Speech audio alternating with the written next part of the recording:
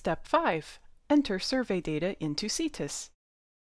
Once you have gathered responses from all your students, you will need to convert them into electronic format using the CTEIS application. Log into CTEIS using your MEIS account information, mouse over the Data Entry heading, and then click on the follow-up link.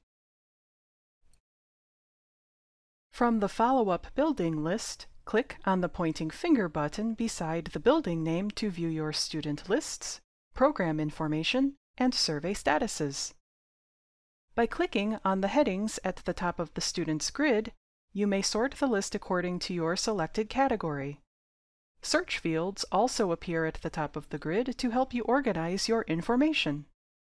To enter survey responses for a student, click the Survey button within a student row.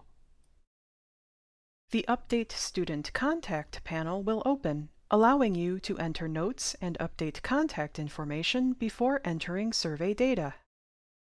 You may also indicate that the student was unreachable by selecting one of the non-contact reasons indicated in the drop-down menu. Next, click the Begin Survey button. From the drop-down menus at the top of the follow-up survey screen, choose the program that was discussed during your interview, as well as the type of survey you completed.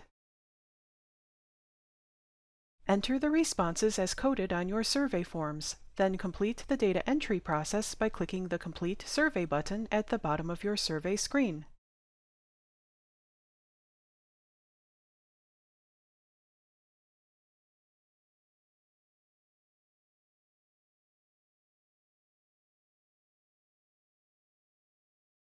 Your responses are saved, and when you return to your student list, you will notice that your student's survey status has changed to complete. To view completed survey responses, you may click the Review button. In order to edit your survey, you will need to clear all previously saved responses. Click the Back button at the bottom of the review screen, then click Redo Survey at the top of the Update Student Contact panel. Be aware that this will clear all current responses and you will need to re-enter data for the entire survey. For this reason, it is a good idea to make sure you have printed hard copies of all your surveys after they are completed.